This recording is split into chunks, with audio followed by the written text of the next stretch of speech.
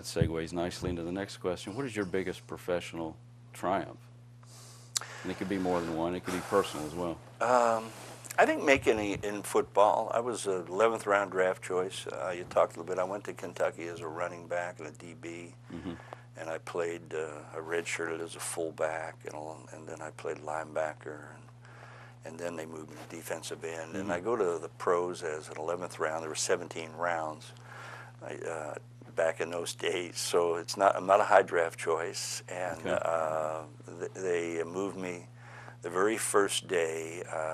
Norm moves me from linebacker, the defense, to offensive center. I'd never played offensive line. You know, it's a non-skilled position. That's how the skilled players always look at offensive linemen. You're unskilled, you're non-skilled.